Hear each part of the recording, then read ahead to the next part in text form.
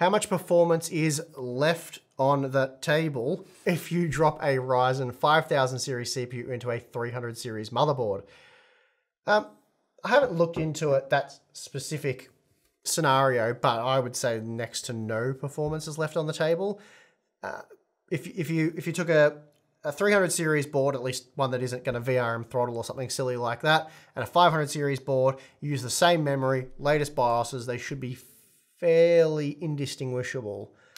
Yeah, I would have thought the only concerns would be PCI, not having PCI 4.0 support is going to be one potential limiting factor. I think maybe up to, for most scenarios, 5%. Unless you have a 6500 XT. Well, that's, yeah. And then I guess the other area would be potentially the quality of motherboards with memory compatibility is probably not as good on 300 series as the 500 series stuff.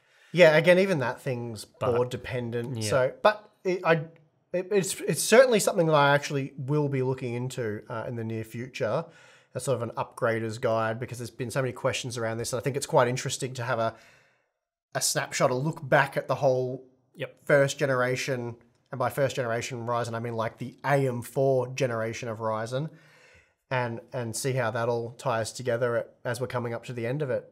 Yep. But yeah, my gut feeling is nothing that you need to worry about.